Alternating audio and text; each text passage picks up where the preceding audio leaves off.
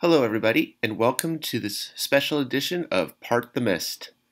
This is the election edition, where we ask nominees for this upcoming ADF election to send in their recorded responses of questions posed on the Facebook page. Currently, we have 3 people who sent in responses, and we hope to have more in the future. So we hope that this edition helps you decide who you would like to be running for ADF election. Greetings. My name is Mike Kahn, and I am running for the non-officer director position for the Mother Grove of ADF. This is a list of questions that were asked of the candidates. There are 8 of them, so I will start with the beginning. Question number 1 is, how long have you been a member of ADF? I have been a member of ADF since December of 2012, so that's 4 years and some change. I completed my dedicant path in March of 2013.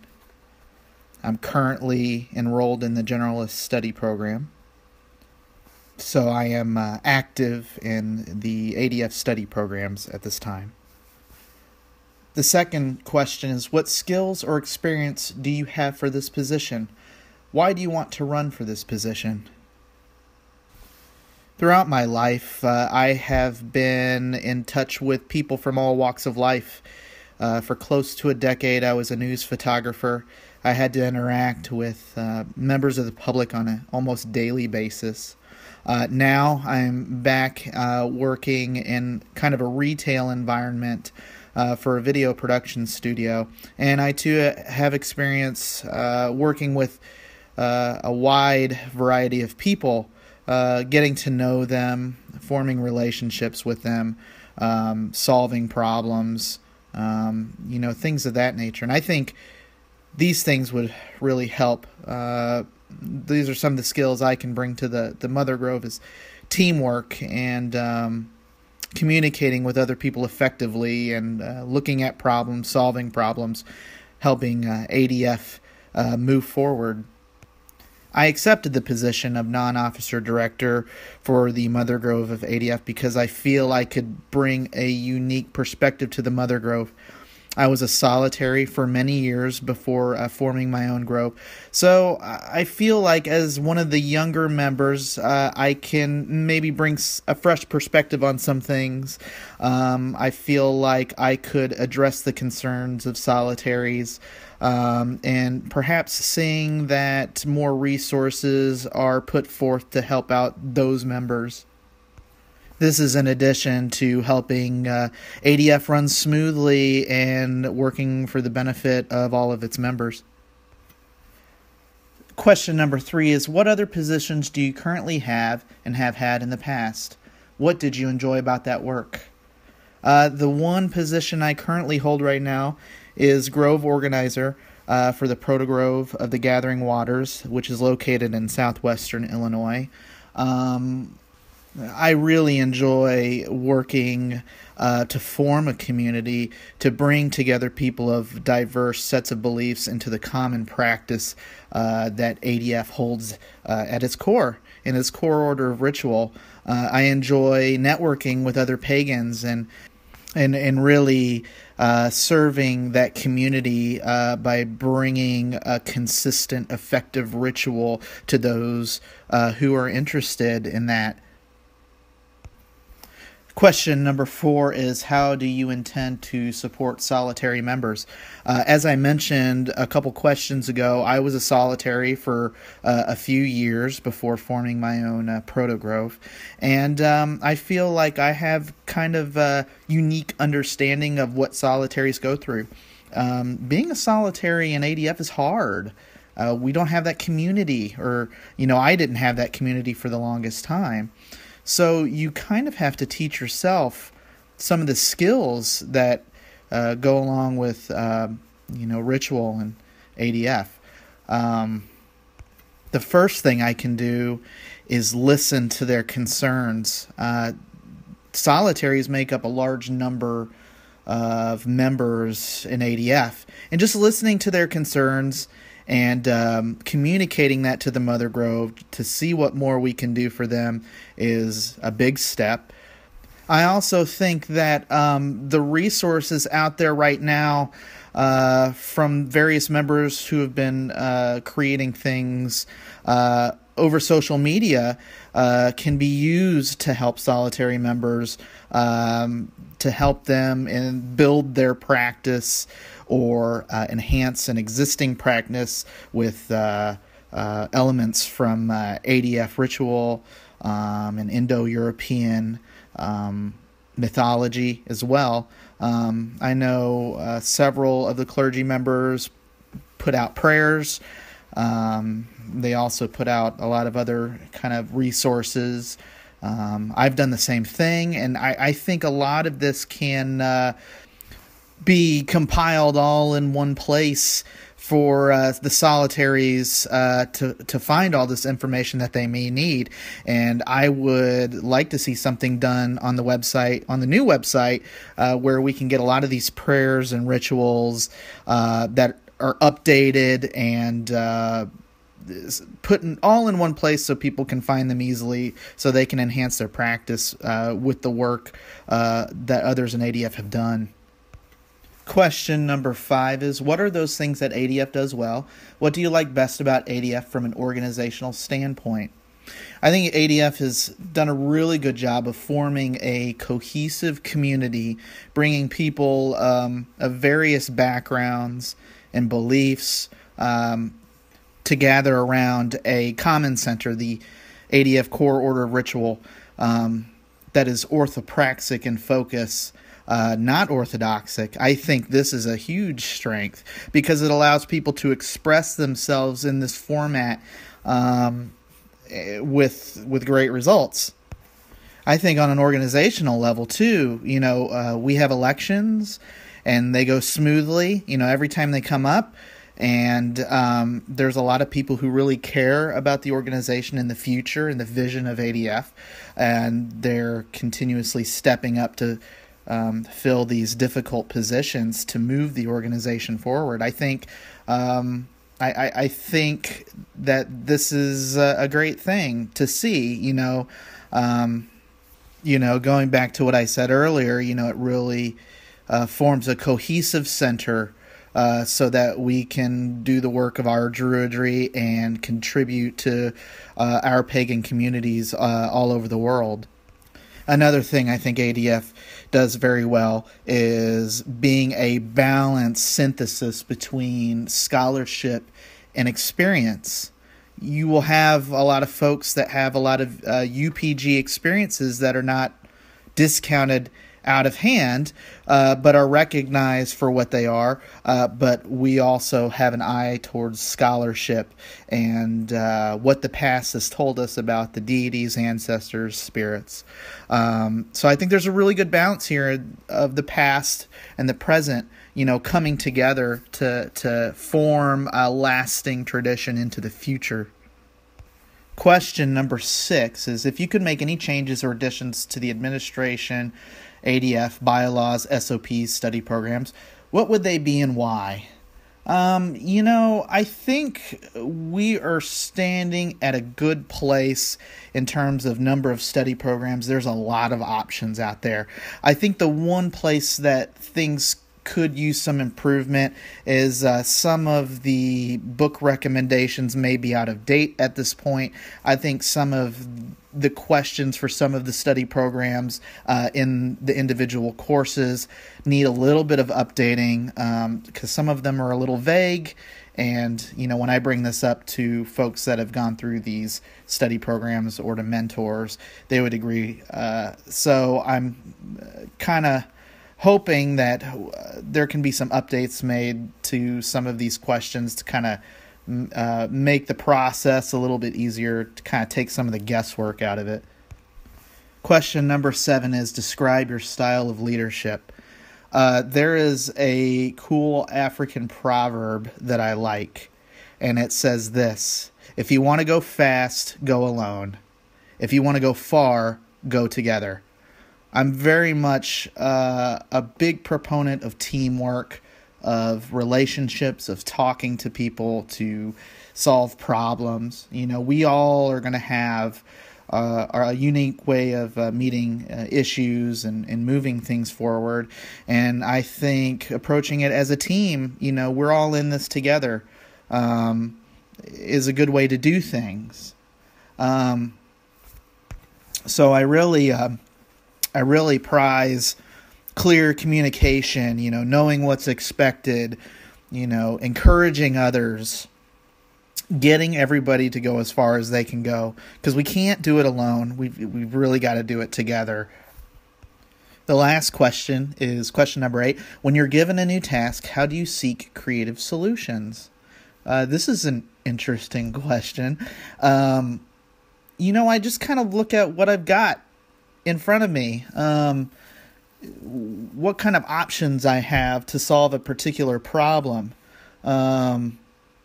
Sometimes I may do divination to kind of see if there's something I'm not thinking about that I could touch on. But I'm also actually a big fan of approaching people and getting their advice, and then taking that advice and looking at my own solutions and see if there's a happy medium, if there's a better way to do things. Looking at how things have been done before. There's stuff that has worked, of course. Obviously, I wouldn't go back and look at something that didn't work. But really just exploring all the options. This is where wisdom comes into play. One of the virtues is looking at all the options and kind of seeing what can be done to move things forward. That is the end of the list of questions. So I just want to thank Jonathan of the Part the Mist podcast for allowing me to submit this audio answering these questions. If there are any further questions, feel free to find me on Facebook, Mike Kahn, Kaan, or email me, kahn.mike@adf.org. Ask me questions. I'm sure I missed something, but I'd like to try to cover as much as I can. Reach out to me, talk to me, and I would appreciate your vote. Thank you very much. Hello, my name is Crystal Groves. I am the current secretary of ADF, but I am running for re-election for the 2017 elections. And there are a list of questions going around that people would like to have the candidates answer. So I am providing my answers, which will also be listed in the bio for your ballot. I highly suggest that members take the time to really review these bios, kind of get a feel for what people are expecting if they become these positions that they're running for, and maybe some background on them. I also try to pay attention throughout the year on how I feel people, I want to say, interact with other members or respond to situations. Every year, ADF kind of has some sort of, I don't want to say blow up, but heated argument seems to be the nice way to say it, regarding some topic.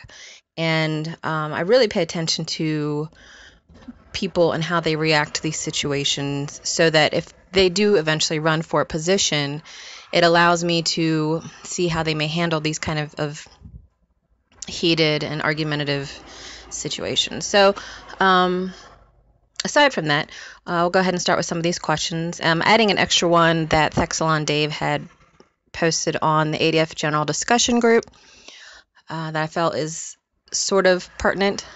But the first question on this list is, how long have you been a member of ADF? Fairly simple. I joined in 2003. I've been fairly visible, but I kind of consider the process constantly learning. I've been clergy since 2010, but even then I sort of feel like a noob in that department even still, because of that continual process of education. Number 2, what skills or experience do you have for this position, and why do you want to run for this position? My skills range quite broadly. I used to run Cedar Lake Grove in Baltimore for about 12 years. I was in leadership positions there. I've been running my own business for about 3 years, which is a web development business and requires a lot of project management skills and customer service. So that's a very large skill set that I think any Mother Grove member should have, is some sort of customer service or service-oriented skill set. I'm running my own Protogrove right now for about 2 years, and I've been a preceptor in the past for about 4 years, obviously secretary for the last 2 years, and I've been in, various office jobs if you're looking at just a secretarial skill set. So I feel like I've got my bases covered there, but there's always ways I can improve on things. So, I don't want to think that just because I had that experience, I'm going to be great at the position, but I feel like I could do the position and acknowledging that I can always improve on that. I'm running for re-election because I feel I have more that I can contribute to the Mother Grove. I believe that I provide a balance on the Mother Grove that is needed to help keep things organized and, of course, transparent to satisfy both the administration, which includes the Mother Grove, and also the membership. I kind of want to help balance that divide between the Mother Grove and the membership. I feel like I'm outspoken, but that I listen. I am dedicated, but I am flexible. And I might be in leadership, but I also remember that I am also a member of ADF. So I have to look at that position from that viewpoint. How would I want the secretary to serve ADF? And I try to keep that balance in my viewpoints when I serve in a position. What other positions do you currently have or have had in the past? And what do you enjoy about that work? My current positions in ADF, I try to keep them fairly minimal.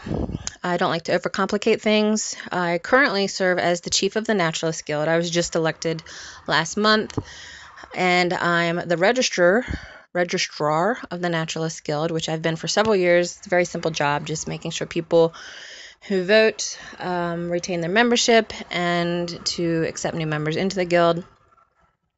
And then secretary would really be the only other position that I hold. However, I also serve as a social media moderator, which kind of is its own beast on the side to begin with.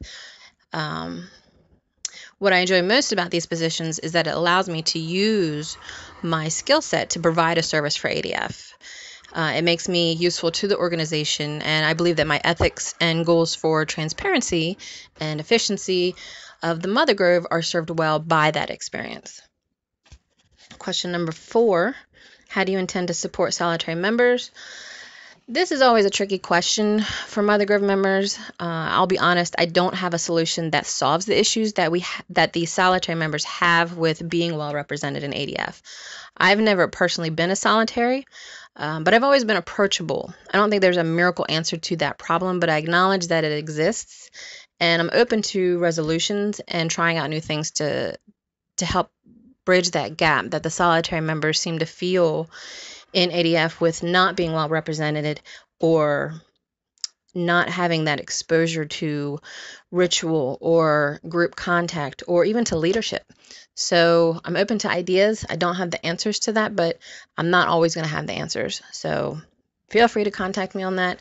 I've always been very approachable. You can either friend me on Facebook, send me emails, whichever. I think my phone number is even posted, so feel free to give me a call.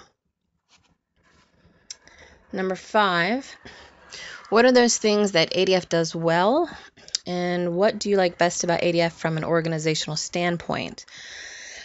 I feel ADF is probably the top organization in regards to the fact that it's blessed with so many intelligent people that have contributed in so many different ways.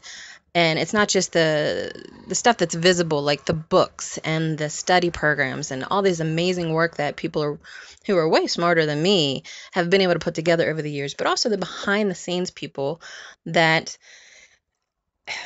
for all of ADF's pros and cons, those people, I feel, in the back end of ADF really take the brunt of some of the negativity that can sometimes be associated with ADF, but they really work without any kind of attribution for that work or any kind of recognition. So I feel like the people that are dedicated to that still want to do that work and don't really get recognized for it. That's one of the things I love about ADF is it's just that dedication of the people that are willing to do that without looking for this glory or this pretend power that people sometimes perceive that we're going for when we're running for leadership positions. It's just not there. I don't get paid for it. It's not a glorious thing that we do, but the people still do it. I think that's a wonderful thing. I feel like our study programs are awesome. I feel like that the resources that we have as an organization are some of our best assets, along with the acceptance of the various hearth cultures under one unified core. The core of ritual is one thing that I really love about ADF, because it allows ADF to show that people from different cultures can come together under one unified purpose or structure, and it works. I feel like maybe that's a good example, even just for the world, with everything that goes on right now with the chaos and everything. That allows us to show that it's possible to get along, and you don't have to be in the same religion, you don't have to be in the same mindset, as long as you all have the same focus and the same goal. So that's one of the things that I love. Number 6, if you could make any changes or additions to the administration of ADF, such as bylaws, study programs, etc., what would it be and why? 2 things that I'd like to see improve in ADF is to make it easier for people to contribute and easier for us to create dialogue with each other. Whether it's through getting other people into leadership positions, getting their work on the ADF website, getting their voices heard, and opening up that discussion with others in leadership, I feel like we could do better at making sure membership concerns are addressed that way. So again, kind of back to bridging that gap between the Mother Grove or leadership and the membership, but I feel like we could improve that dialogue. It's something that I've been trying to do with the transparency as secretary already, and would continue to do if I was elected as secretary again for the next 2 years. I describe my style of leadership. My style of leadership has always been to be firm and flexible, which sounds contradictory, but I'll try to explain that. I want to make sure things are done right and efficient and logical, but I don't want to do it at the sake of the membership or the future of ADF. So it does not mean that the membership is always going to agree with my viewpoints and vice versa, but as long as both sides are heard and considered, I feel like the disagreements can bring forth the acceptable challenges and growth that the organization needs. So remaining firm, but being flexible and making sure I'm listening to people and considering their viewpoints, not just hearing what they're saying, but actually listening and taking it internally and processing that information. Number 8, when you're given a new task, how do you seek creative solutions? The first thing I usually do when I'm given a new task is obviously to research what's been done previously that relates to that task. I think that's important to consider history when resolving existing issues so you're not reinventing that wheel. Afterwards, I usually get input from people I feel that have suitable knowledge or experience already that can provide that guidance or insight that I might need. And then I take my own experience and research into consideration to provide that perspective based on what I know and what I've learned. And then ultimately what we all want the outcome to be. The goal is not to stay only on my track when resolving a problem, but to use the resources available, which ADF has plenty of. And then the question that Thexalon Dave posted is, what constraints and challenges do you anticipate placing limits on your work in ADF, such as illnesses, financial concerns, travel restrictions, etc.? I honestly can't think of any constraints that I would have. As secretary, there's really no financial concerns that I would have. A lot of the festivals that I do attend are on the East Coast, but I can budget for festivals on the West Coast. Not that festivals really have anything to do with being secretary, except for the annual meeting. Again, the illness stuff and the legal challenges, those are non-existent. I have a business and work from home for the most part, and that allows me the free time to adjust my schedule as needed. I don't have a certain time frame that I have to be working, so I'm flexible when it comes to meetings or chats or things like that. I don't know if short-term memory can be an issue for challenges. I do tend to forget things, so I I always ask people, if I don't respond right away, I may have read your message, whether it's Facebook or an email, and then just forgot about it the next day. So don't hesitate to contact me again, or it's never pestering me, but feel free to ping me and let me know that you have something out there that you'd like me to address. I think that's it for the questions that I've seen so far. Again, feel free to email me if you come across something you'd like to know, and I will get back to you as soon as I can. And I hope to see you guys at Wellspring, or good luck with voting. Just make sure you vote with your conscience, and keep an eye year long, not just during election time, for your potential candidates. Thanks. Sacred Gifts, Reciprocity in the Gods. This book is all about reciprocity, the give and take of life, and how the religions of the ancient world relied upon this gift exchange to even exist. Just as people give to each other in life, so may we give to the gods and spirits, expecting blessings in return. This timeless way of looking at our dealings with the gods mirrors how our own society holds together even today. We give love and aid to our friends and family, and they return the favor. And we can give love and aid to the spirits so that they can return the favor to us. I give so that you may give. We give so that they may give. Reciprocity, an important concept in paganism. Sacred Gifts, Reciprocity in the Gods is available on Amazon.com.